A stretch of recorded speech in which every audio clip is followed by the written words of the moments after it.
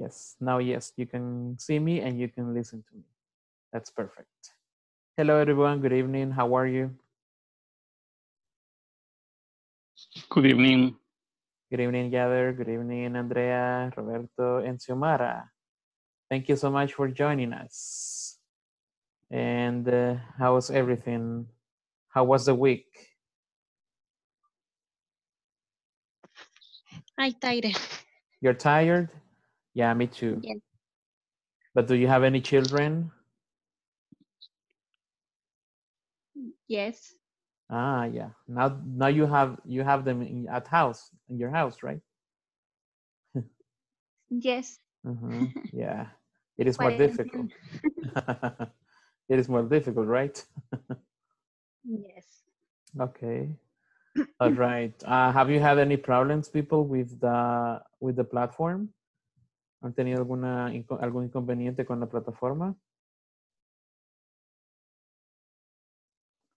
En la sección 3 tuve una pregunta, pero no me acuerdo cuál es el ejercicio. Creo que es el último de la 3. Hay De la una sección que, por 3. más que sí, que Ah, no me, le busqué de todas formas y no me salió nada. Pero se lo voy a mandar por WhatsApp para que va. lo veamos porque no lo tengo ahorita. Va, perfecto, está bien. Sí, igual en la sección, alguien me estuvo preguntando ahora en la tarde o ayer en la noche, no, ahora en la mañana o ayer en la tarde, no me acuerdo cuándo fue, pero hay una parte, hay una específica de las preguntas con how que se le tiene que agregar una cosita más. No sé si alguien se acuerda, si alguien me preguntó. Creo que Lily me había Es preguntado. la de how well. Ajá, how well, exacto, ok. En ese caso sería how well can you type. Desconozco por qué le han puesto el can a esa, pero así es la respuesta, por si casualidad tenían ese inconveniente en esa en específico, ¿ok? Ah, sí, esa era entonces la que no logré contestar bien. Ok. Ajá, es how well can you type. Ajá. Porque yo si le pongo, por ejemplo, Ok, how gracias. well do you type, o sea, lo entiendo, ¿verdad? Porque Sí. hasta la respuesta decía pretty well, entonces... pero sí, en la plataforma está como how well can you type, okay? How well can you type? Por si alguien más tiene ese inconveniente, así es la respuesta correcta, okay? How well can you type?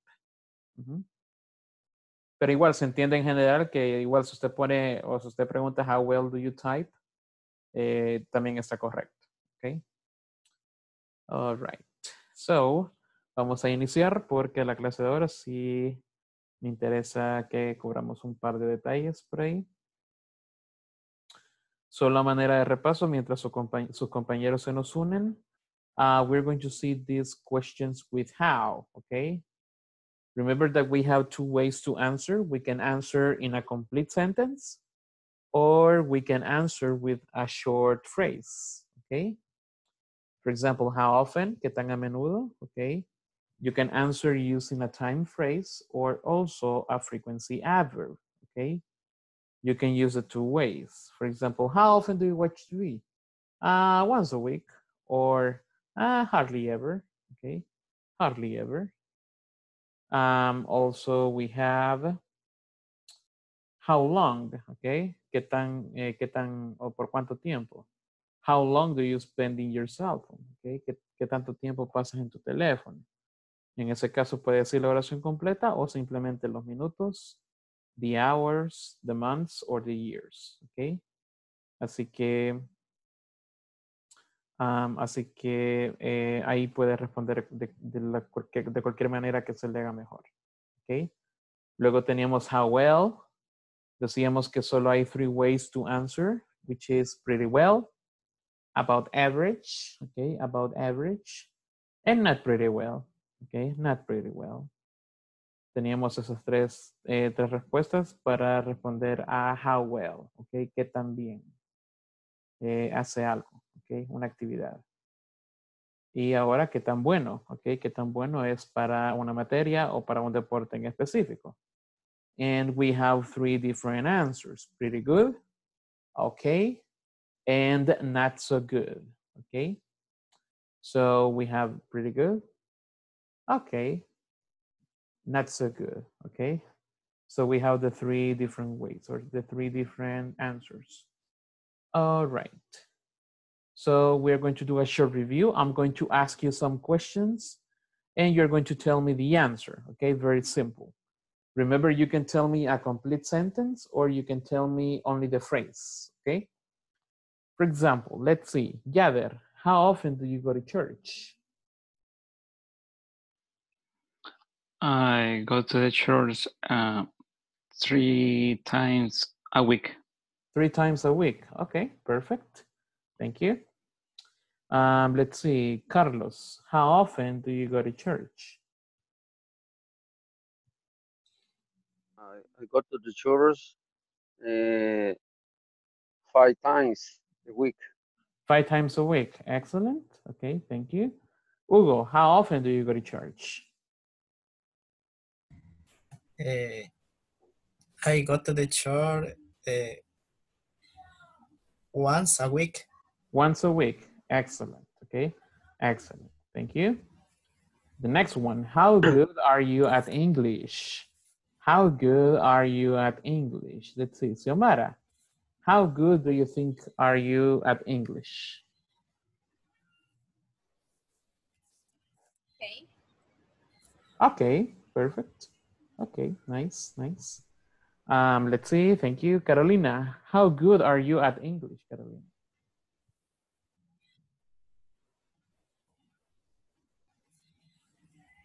It's Carol. A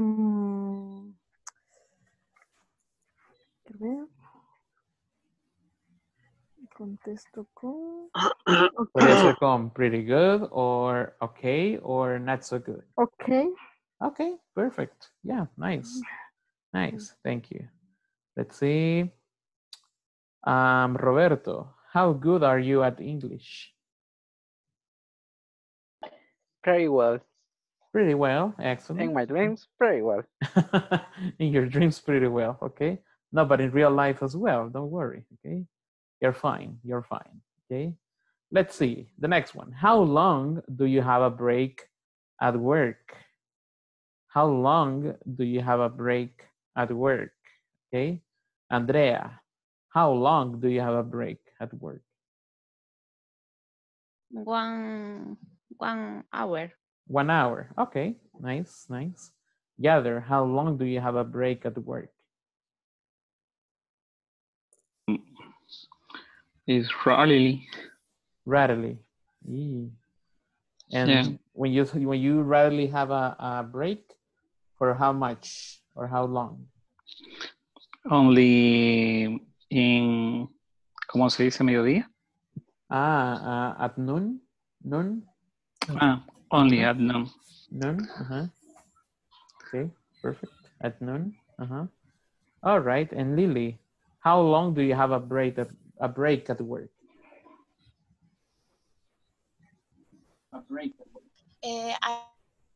I don't have any break, but I have 1 hour to lunch. Okay, you don't have any break, but you have 1 hour for lunch. Okay, that's nice. Perfect, thank you. Okay, and let's see the next question. How well do you fix a car?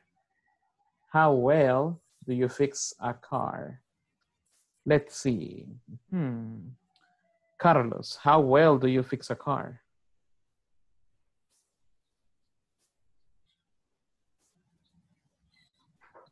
Fix, perdón, fix.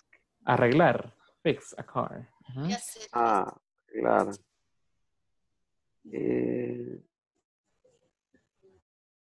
I fix a car.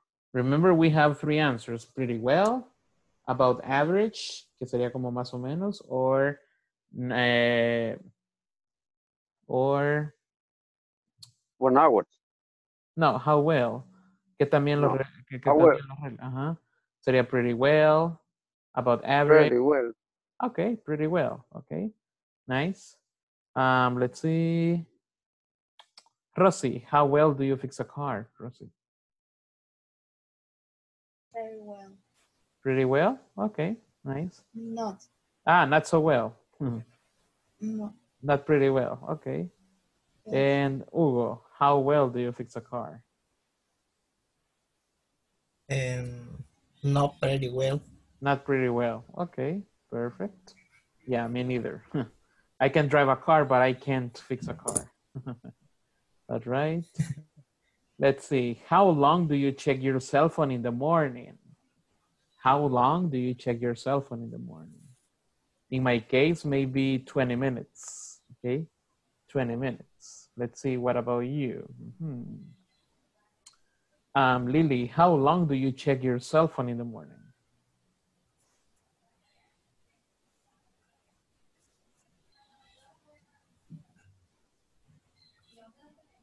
Okay, Lily went. All right, let's see, Carolina. How long do you check your cell phone in the morning? How long? One hours? 1 hour? Okay, 1 hour. Yeah. Nice. Yeah. Thank you. Xiomara, how long do you check your cell phone in the morning? Around 15 minutes before Okay. taking a shower. Ah, nice, nice, okay. Around 15 minutes, okay. Lily, hi Lily.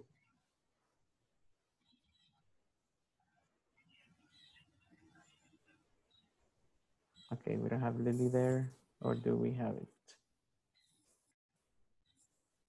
And let me see. Andrea, how long do you check your cell phone in the morning?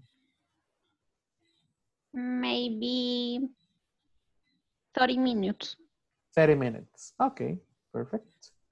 The next one, how well do you sing? How well do you sing? Let's see. I'm going to ask Yather, how well do you sing, Yather? Bad, very bad. No, well. Not pretty well.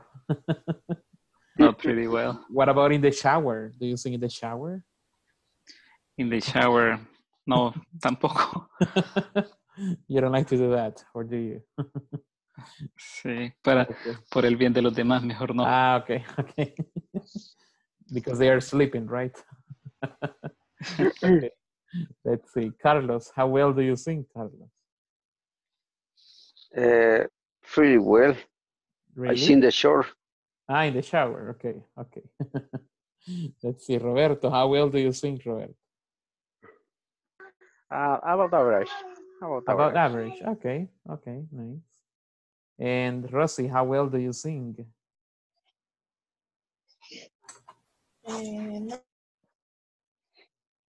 Not pretty well.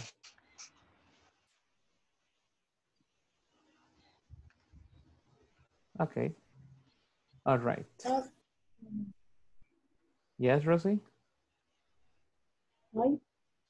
How well do you sing? Hi. Not very well. Ah, not pretty well. Okay, nice. Yeah. The next one, how good are you at history? How good are you at history? Let's see, Roberto.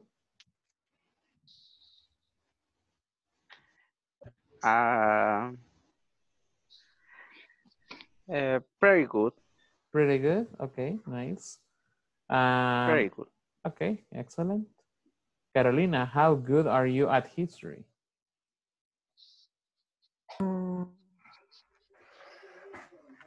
Okay. Okay, okay. Okay. Okay. Do you know El Salvador history? Okay. So. Yeah. So. So. Okay, okay. Let's see, Yather, how good are you at history? Okay. Okay. Do you know who the first president was? No. No. Who knows who the first president was in El Salvador? Come on, people. That is history from your country.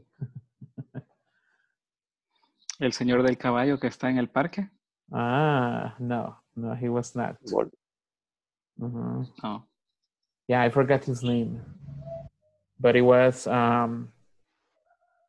It is not one of our próceres. No, en realidad no es ninguno de los próceres. There was another person, but I will tell you later because right now I don't remember. Simón Bolívar. No, Simón Ajá, el Bolívar. del caballo. Yeah, he's not. He was not the first president. Okay. Anyways, all right. We're going to talk about that in another class. Excuse me. Tell me, Lily.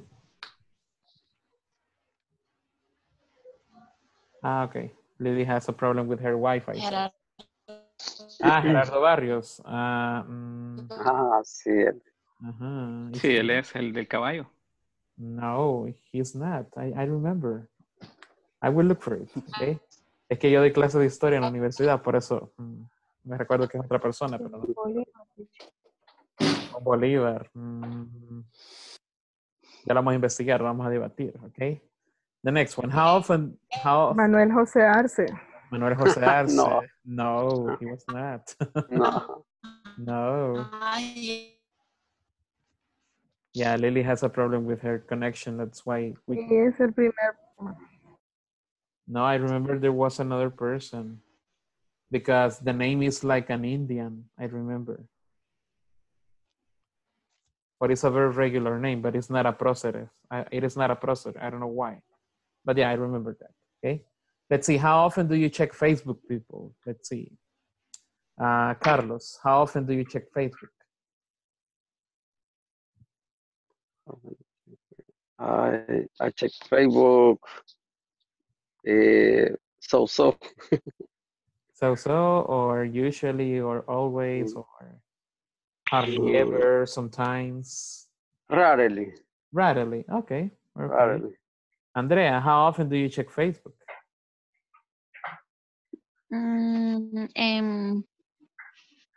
4 hours. For 4 hours? Okay, yeah, that's nice. Yes. Mm-hmm. Okay. Let's see, Roberto, how often do you check Facebook? I often check Facebook. Okay, you often check Facebook. Nice, nice. And yeah, okay, we're going to stay there. Okay, so this is what we were learning on the previous section. Okay, este era el final de la section number 1. Y ahora vamos a iniciar con el simple past. Recuerdo que en la clase de ayer estuvimos practicando un poco esa conversación. Y bueno, ¿la practicamos o no? ¿O solo les mencioné más o menos lo de los verbos? No lo practicamos, perdón. No. Ok. En este caso vamos a usar verbos en pasado, pero vamos a empezar con lo más fácil para que no se nos complique. ¿Ok? Así que ahorita vamos a practicar la pequeña conversación. So, listen to me, okay? So, what did you do last weekend, Meg? Oh, I had a great time. I went to a karaoke bar and sang with my friends on Saturday. That sounds like fun. That sounds like fun. Did you go to Lucky's? No, we didn't. We went to that new place downtown. How about you? Did you go anywhere? No, I didn't go anywhere all weekend. I just stayed at home and studied for today's Spanish test. Our Spanish test is today? I forgot all about that. Don't worry. You always get an A. Okay? Let's see. Roberto, you are Rick. And Andrea, you are Meg. Okay? Okay. Okay. So, what did you last weekend, Meg? Oh, I had a great time. I went to a karaoke bar and sang with some friends on Saturday. That sounds like fun. Did you go to Lucky's? No, we didn't. We went to that new place downtown. How about you? Did you go anywhere? No, I didn't go anywhere all weekend. I just stayed home and studied for today's Spanish test. Our Spanish test is today. I forget all about that. Don't worry. You always get an eye. Okay, perfect, perfect. Let's see, Jader, you are going to be Rick. Rosie, you're going to be Meg. Okay? Okay. So, what did you do last weekend, Meg? Oh, I had a great time. I went to karaoke bar and sang with some friends on Saturday. That sounds like fun. Did you go to Lucky? No, we didn't. We went to that new place downtown. What about you? Did you anywhere? No, Did you go I anywhere? no, I didn't go anywhere all weekend. I just stayed home and studied for today Spanish test. Our Spanish test is today. I forgot all about that. Don't worry, you always get an A. Okay, perfect. Nice. And finally, Rick. Let's see, Carlos, you're going to be Rick. And Xiomara, you are going to be Meg. So, what did you do last weekend, Mayor? Oh, I had a great time. I went to a karaoke bar and sang with some friends on Saturday. That sounds like fun. Did you go to Lucky's? No, we didn't. We went to that new place downtown.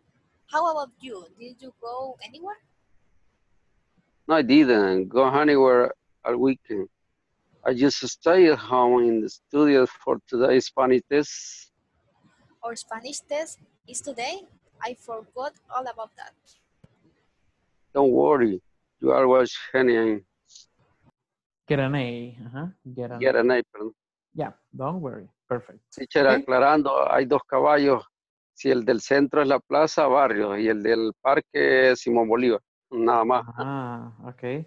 Sí, de hecho, ahorita estaba buscando en internet y sí, recuerdo que el primer presidente fue Juan Lindo. Eso se llama. Ajá.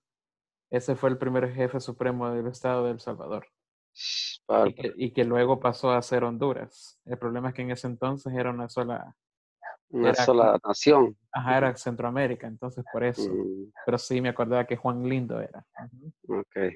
Yes. Para que vean que todos los días aprendemos algo nuevo. Yes. All right. So, okay, we're going to contrast right now. Vamos a ver, vamos a comparar dos tipos de estructuras que tenemos, el cual es el presente y el pasado, para que veamos que al final son bien parecidos, ¿ok? Eso nos va a ayudar a que la otra parte no nos cueste, porque ahorita vamos a ver por qué, right? So, first we're going to see the negative form. Vamos a ver la parte negativa, tanto del presente como del pasado, ¿ok? Y quiero que se fijen bien en todos los elementos que tenemos acá. All right. First, I have this sentence. I don't play soccer in the morning. ¿Cuál sería el verbo principal acá? ¿Alguien que me diga? Play. Play, ok. ¿Y qué sería don't? Entonces, ¿qué sería don't? The negative. Ok, it can be the negative, ok. ¿Qué creen? ¿Esta oración está en presente o en pasado? Present. En presente. Ok, it's in the present, ok. Hay varios indicadores que nos dicen que está en presente. Primero que todo, don't nos está indicando que está en presente, ok. Y luego el tiempo que sería in the morning también nos está diciendo que está en presente, ok. Ahora vamos a ver esta misma oración, pero en negativo y en pasado, ok. ¿Cuál es la diferencia? Didn't. Ok, didn't. Yesterday. Ok, didn't. Ajá, and yesterday, ok. ¿Y qué pasa Sí. con el verbo? ¿Cambió o no cambió? Se mantiene. Se mantiene, ok. Entonces, ¿qué es lo que nos indica acá que está en pasado? Hay dos cosas, como lo que me acaban de mencionar ahorita. Verbo auxiliar. In the present, we have don't, okay, for negative sentences. In the past, we're going to use didn't, okay? And also the time expression, okay, el tiempo nos está diciendo que está en pasado. In the present tenía in the morning. But in the past I have yesterday. Okay, yesterday. Ayer. Okay, ayer. Ayer. Ayer. Okay, entonces I didn't play soccer yesterday. Okay, entonces en ese caso ya lo estoy poniendo en pasado. Si se fijan es la misma estructura, únicamente que hay dos cosas que hacen que cambie. All right. Vamos a ver otro ejemplo, pero ahora lo vamos a ver usando otra persona. Porque usando I es bastante fácil. All right. Let's see. He doesn't work in a restaurant. What is the verb? Work. Work, okay. And remember, in the present, sometimes I change the verb, okay. And then en presente algunas veces cambio el verbo, pero únicamente in affirmative sentences. What is the affirmative sentence of he doesn't work in a restaurant? He works in Working. a restaurant. He works in a restaurant, okay. In a restaurant. He works in a restaurant. Entonces, como mencionábamos, work is the principal verb. And what is doesn't? Auxiliary. The auxiliary, okay. Negative. Entonces, si acá en ese caso didn't era para I, ¿cuál creen que va a ser para he?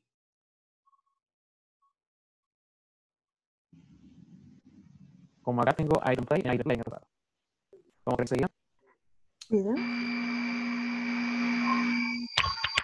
Okay. He doesn't work in a restaurant. La negativa sería He didn't. He didn't go. Or wait. Yeah. Aquí tengo otro ejemplo, okay. He didn't work. Okay, he didn't work in a restaurant. In a restaurant. He didn't work in a restaurant. Pero la oración que tengo acá sería go. Okay, he didn't go to the cinema last week. Okay, la semana pasada. Last week. He didn't go to the cinema last week. O también puedo decir he didn't work in a restaurant. Okay, he didn't work in a restaurant. Únicamente estoy usando verbos diferentes para que veamos que también se puede de esa manera. ¿Ok? ¿Alguna pregunta hasta acá? Usando I o usando he. La misma regla sería para she, para it. ¿Ok? Si se fijan, mantiene el didn't en tercera persona siempre. Sí, el didn't siempre en tercera persona. En el caso del presente tenemos don't y doesn't. Pero en negativo únicamente didn't. ¿Ok? Didn't. Ok. Ahora, ¿qué pasa con los demás? Con we y con they. Pues aquí los tenemos también. Por ejemplo, we don't have classes in the morning.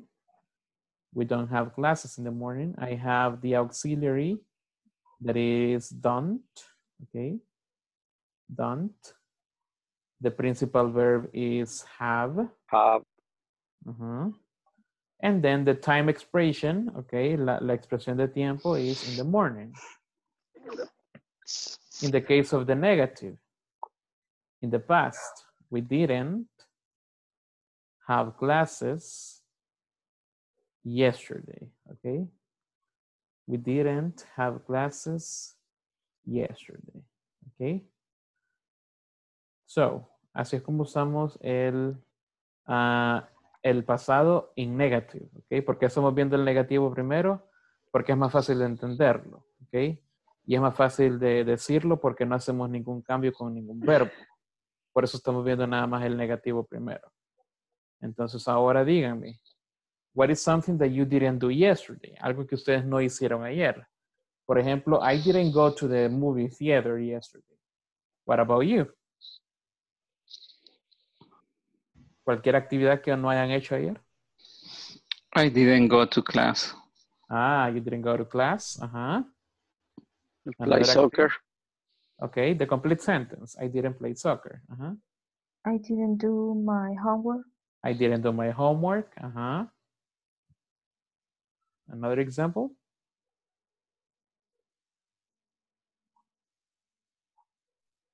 I didn't have dinner. I didn't have dinner. Okay.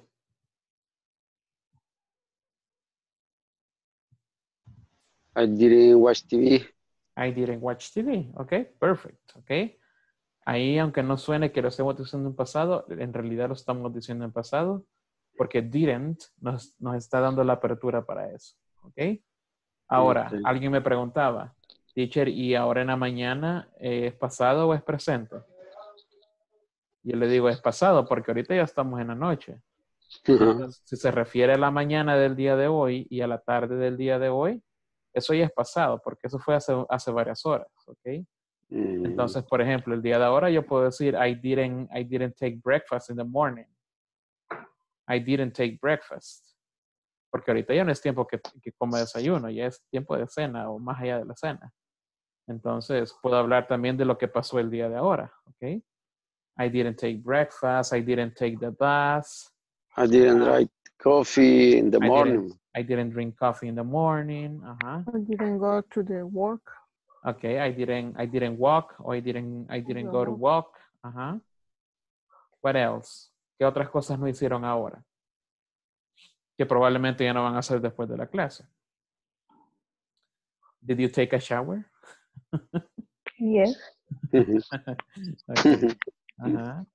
I don't know. Some people can say, no, teacher, I didn't take a shower. Okay. Uh-huh. I didn't take a homework. Okay. I didn't do my homework. Uh-huh.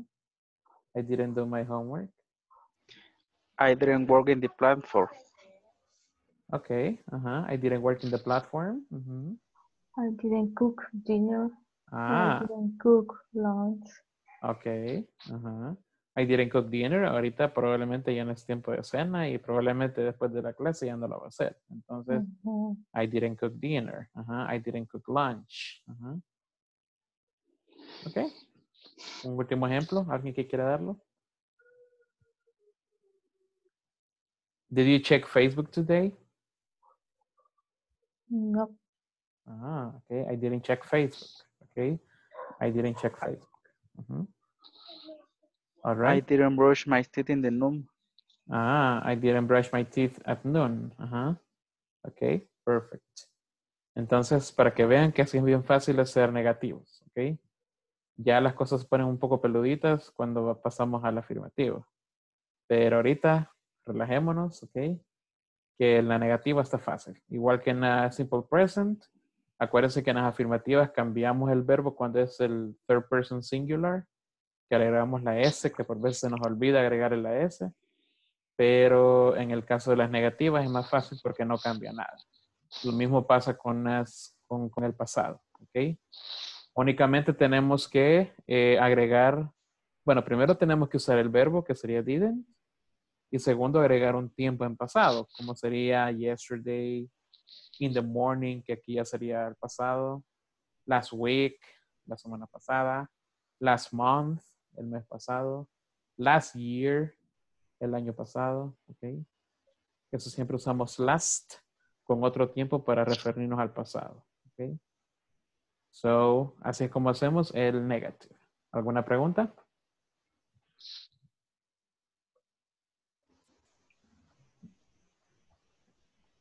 Ok. No, teacher. Now we're going to see questions. Vamos a pasar a las preguntas, porque igual las preguntas son bien fáciles, ¿ok? So, vamos a hacer la diferencia nuevamente. In the question, do you have a girlfriend? What is the verb? Have. Have.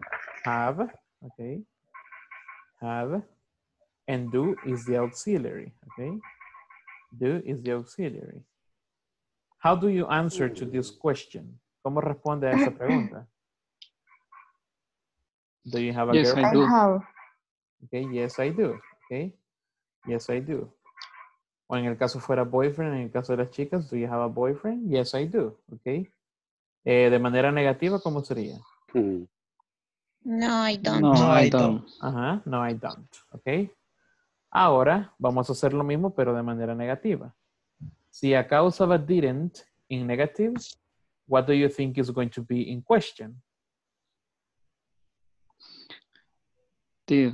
Didn't. Did, ajá. Did, ajá. For example, did you take the bus yesterday? ¿Cuál sería el verbo principal? Take. Take. Ajá, take, okay. que pertenece a la frase de take the bus. De igual manera, estoy usando el indicador que es yesterday para hacerlo más específico que esté en pasado. Ahora, si en la parte de arriba yo respondía yes, I do, ¿cómo creen que voy a responder acá abajo? Yes, I did. I did. Ajá, yes, I did. Excellent. Okay. Yes, I did. ¿Y el negativo? No, I didn't. No, I didn't. No, I didn't. Okay, perfect. Okay, perfect. Así que si la pregunta es con do, la respuesta sería con do o con don't. Si la pregunta es con did, la respuesta va a ser con did o con didn't. Okay. Another example. Ahora tengo el third person singular. Does. Okay. Does. And the verb is have. Okay. Have. Does your sister have a car? Yes, what? ¿De quién estamos hablando? She does. Yes, she does. Yes, she, y luego el auxiliar que She, sería does. she does. Yes, she does. Como la pregunta es con does, tengo que responder con does. Okay. Yes, she does. What is the negative of does? No, she doesn't. No, she doesn't. No, she doesn't. No, she doesn't. Okay. No, she doesn't. Now, let's see the question in the past. I have the auxiliary did. Okay. And what is the verb? Go. Go. Go, okay. Go. Y aquí tengo el indicador que sería last year, okay. Last year, el año pasado. Entonces sería, did your sister go to the beach last year? Yes. ¿De quién estamos hablando? Yes, I did. Yes, she did. She did. Yes, she Yes, did. she did. She did. Como estamos hablando de ella, sería con she, okay. No, she didn't. Si le pregunto a usted, did you go to the beach last year? Did you go? Ahí si fuera para usted, fuera yes, I did, okay. Pero como acá estamos hablando de la hermana, sería yes, she did. Yes, she Negative, did. no, she. No, she didn't. Didn't. No, she didn't. Okay, perfect. And finally, we're going to see another subject that is we, okay? We. In this case, we have the auxiliary do. And what is the verb? Play. Play. Play. Okay. Play. Play. Oops. Play. Do we play soccer during the class? Yes. No. Yes, I do. Yes. Como estoy usando we. Yes. No, yes, We. we Yes, do. we do. Yes, we do. And the negative? No. No, we don't. We didn't. No, we don't. No, we don't. Como la pregunta es con do, tengo que enfocarme con eso. Did we practice questions yesterday? De igual manera, tengo el auxiliar que sería did. ¿Y cuál sería el verbo? Practice. We did. Practice. Practice. Did we practice questions yesterday? Yes. Yes. Yes, Yes, we did. Yes, we did. And the negative? No, we didn't. No, No, We didn't. No, we didn't. Okay, perfect. Ahora, déjenme decirle que cuando ya empezamos a ver los verbos en pasado, mucha gente se confunde porque si se fijan, no estoy cambiando ningún verbo. ¿Ok? Pero cuando la gente empieza a aprender cómo cambiar los verbos, no sé por qué pasa, porque no sé, o sea, no sé qué pasa con nuestra mente. Les digo eso porque hasta a mí me pasa. Solo por darles un ejemplo, el verbo pasado de play es played. Se le pone ed al final. Y cuando hacemos una pregunta en pasado, no sé por qué tenemos ese chip que siempre vamos a cambiar el verbo. Y ahorita, si se fijan, no estoy cambiando ningún verbo, solamente el did que cambia. ¿Okay? Pero no sé por qué cuando aprendemos los verbos en pasado, automáticamente tratamos de cambiarlos en todo, en preguntas, en negativo, en afirmativo, cuando solo se cambia en afirmativo. ¿Okay? Así que se los adelanto ya para que nos quedemos con ese chip de que in negative, en questions, no vamos a cambiar el verbo. ¿Ok? El único que cambia en este caso sería did. De lo contrario, no tengo que cambiar nada más. ¿Ok? Porque así se nos hace más fácil aprender. Así que por aquí tengo esas preguntas. ¿Ok? Así que ahora se las voy a hacer a ustedes. Y ustedes me dicen yes or no. ¿Ok? Let's see. Rosy, did you Hi. take the bus yesterday? No, I didn't. Okay. Okay. Yader, do you have a sister?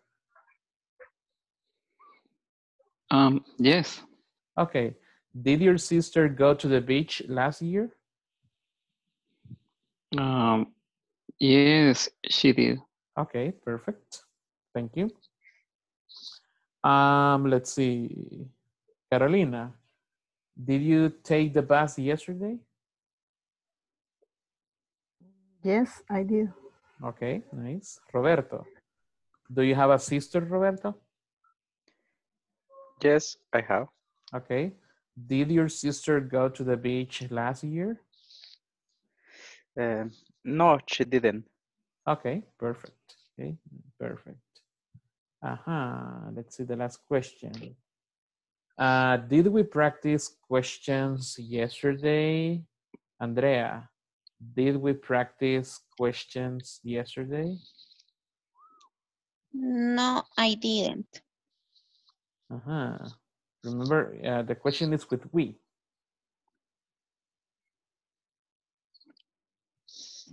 Como la pregunta es con we, ¿cómo se la No, we didn't. Okay, no, we didn't. No, we didn't. Okay, nice. Let's see. Carlos, did we practice questions yesterday?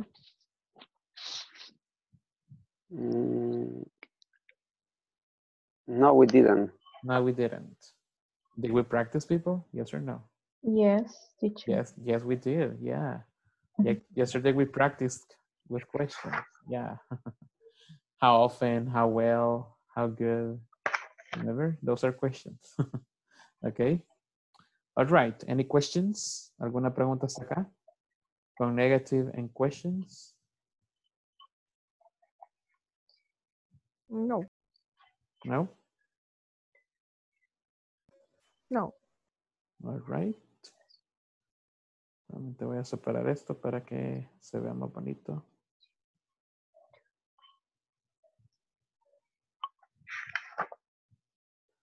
Okay.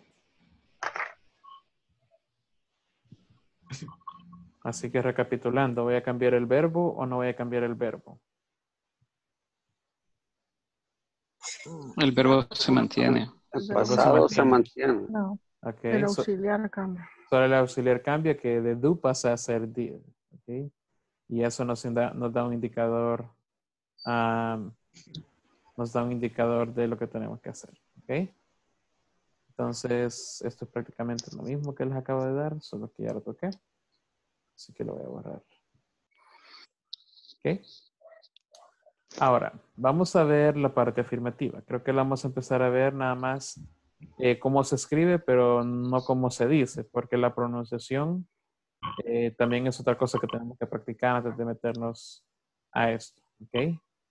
Entonces, vamos a ver. I work in the morning. Ok. En ese caso está bien implícito cuál es el verbo, porque no estoy usando ni do, ni does, ni doesn't, ni don't. Okay. Es bien implícito que el verbo principal sería work. Okay. Ahora, in affirmative form, en la mayoría de verbos, lo único que tengo que hacer para cambiarlo es agregarle ed al final. Okay. Ed, la letra es ed al final. Y con eso automáticamente ya cambié el verbo a pasado.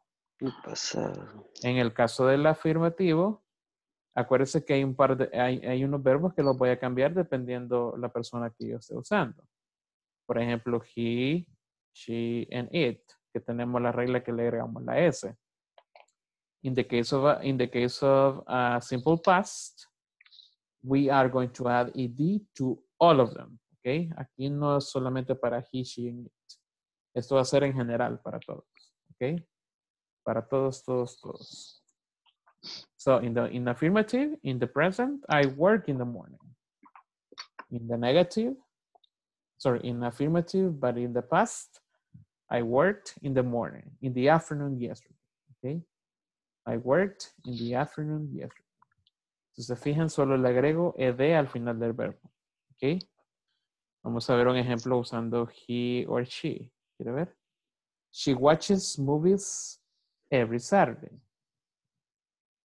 Okay, the principal verb is watches, okay?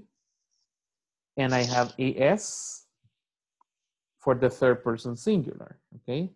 Por la regla de la tercera persona.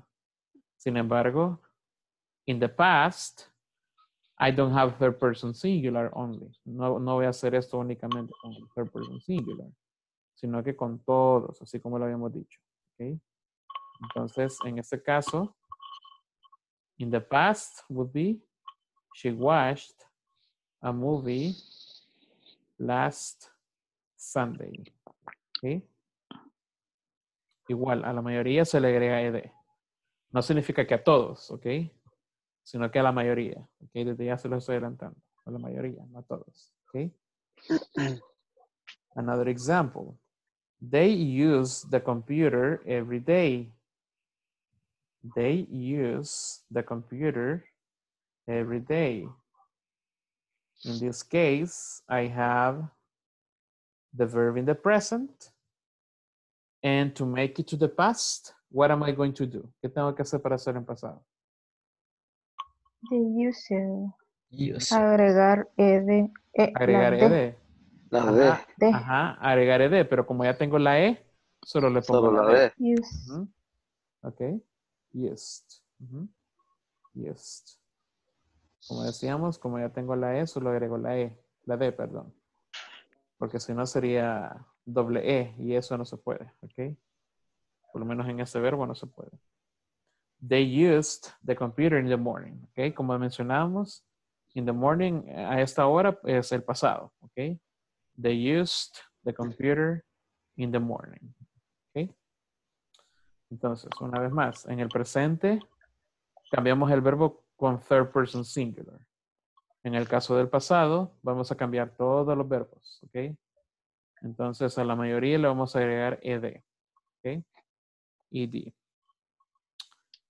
Y finally, vamos a repasar algunas time expressions que tengo por acá para referirnos al pasado. ¿Ok? La primera sería yesterday, como mencionábamos. Yesterday sería ayer. Yesterday. Last week sería la semana pasada. Last week. Last month. El mes pasado. Last month. Last year. Last year. ¿Ok? Al mismo tiempo puedo tener días de semanas. Last Monday. ¿Ok? Today is Thursday. So I can say last Monday. Last Tuesday. Last Wednesday. ¿Ok? Puedo referirme a ese tiempo fácilmente, ¿ok? Porque no estoy ahorita en jueves, perdón, no estoy ahorita en miércoles, sino que estoy en jueves. So last Wednesday, or yesterday, last Tuesday, last Monday. Also, I have this word, ago, ¿ok? Ago.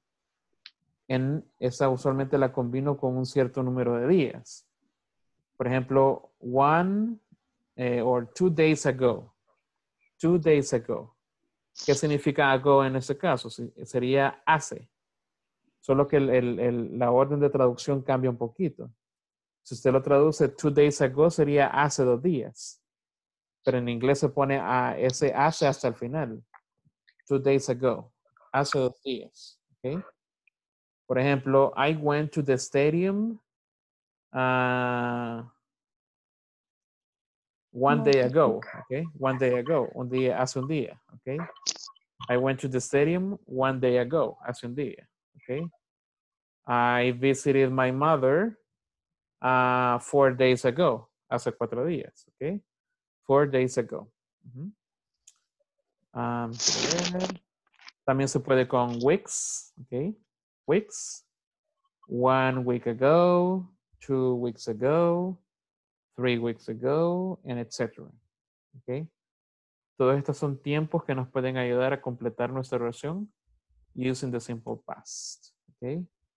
O incluso puede ser hasta años. 1 year ago, hace un año. 2 years ago, hace 2 años. 3 years ago, hace 3 años. Y así puedo seguir hasta acabarme los años. ¿Ok? Any question? Estas son las más comunes. ¿Ok? Estas son las más comunes. Hay un par más por ahí, pero esas son creo que las que más vamos a utilizar. ¿Ok? So remember, negative. Una vez más, negative.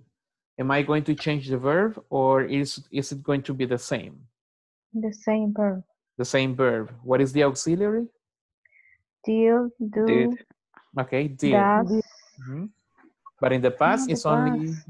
did. Did, the past. Did. What is the negative of did? Didn't. Didn't. Didn't. Didn't. Didn't.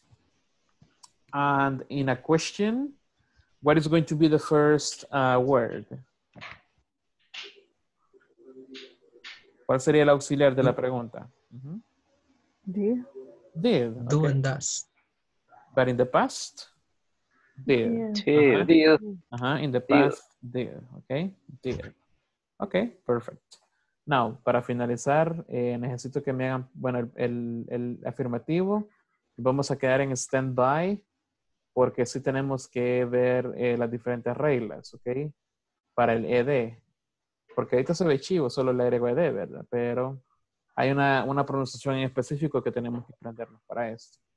Sin embargo, ya pueden formar oraciones negativas in the past and also questions in the past, ¿ok?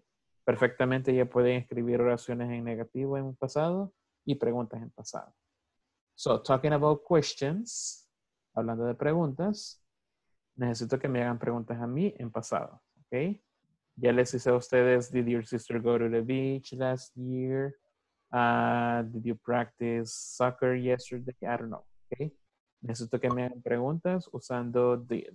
Vamos a ver y yo las voy a responder. Did you eat pupusas the last weekend? Did you eat pupusas last weekend? Yes, I did. Yeah, yes, I did. Do you work yesterday? Did you work yesterday? Yes, I did. I worked. Did you student yesterday? The university. Did you study yesterday? No, I didn't. Vacation. Did Vacation. you wash your hands before have dinner? Yes, I did. I washed my hands before dinner. Yes, thank you. Did you watch TV in the morning? Did I watch TV in the morning? No, I didn't. Did you take a shower in the morning? Yes, I did. Yes, I did. Did you take the bus? The bus? Yesterday? No, I didn't. I didn't take the bus yesterday. Did you drive a car in the morning? Yes, I did. I drove a car in the morning. Did you play soccer yesterday? No, I didn't. I don't play soccer. Sorry. Okay. I'm too fat. Did you listen to music yesterday? Yes, I did. I listened to a lot of music yesterday. Me too. Okay. Nice. Okay. So, para que vean. Did Gerard early in the morning? Yes, I did. I got up early in the morning. Okay. Oh, very good. Yeah, okay. So, para que vean, es muy fácil hacer preguntas en pasado. Okay. Es muy, muy fácil. Igual las oraciones negativas en pasado son bien fáciles. Por eso quería empezar con eso. Okay. So, on the weekend, during the weekend, relax. Maybe you can practice asking some questions in the past or saying some sentences in the past. But on Monday, we're going to practice how to make affirmative sentences, okay? Affirmative sentences. Ahí nos vamos a divertir más, okay? So have a good night, everybody. Have a nice weekend, and see you on Monday. See you Monday. Good night. Okay, Bye-bye. good night, Bye. partners. Have a good weekend, everybody. Have a nice weekend. Bye. See you Monday. See you.